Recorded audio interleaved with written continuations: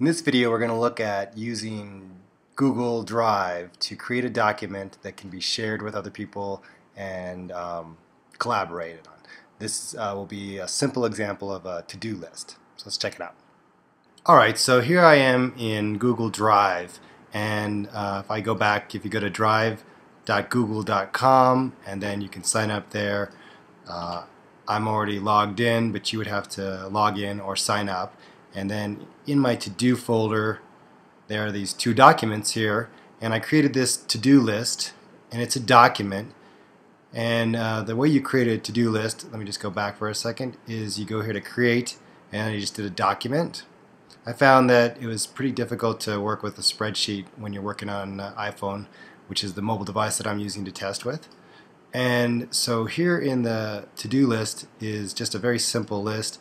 I made the margins much smaller so that they doesn't go the full length of the page. So it's a smaller list, and then put these bullets. So it's very simple. And if we save it, you can see that I'm editing as Berman 68. So I will now show you what it looks like on the iPhone. So here you can see my iPhone, and I've got the Google Drive app loaded, which I downloaded, and it's free. And this has automatically gone to the last place that I was at, which is in the same place we just saw on the computer screen, which is the to-do folder. And here's my to-do list. I'm going to go inside of there. And here I can see the document that we've been working on, and if I hit the edit button, now I actually can add things to this list. So if I just scroll, I can click here and just add a note, add note.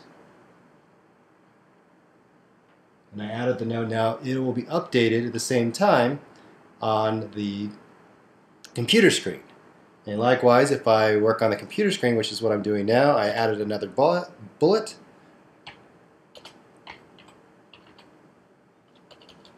And I just type in here next item,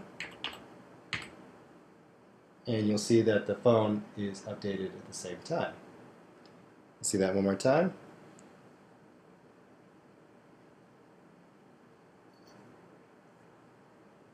I'm going to add one more item.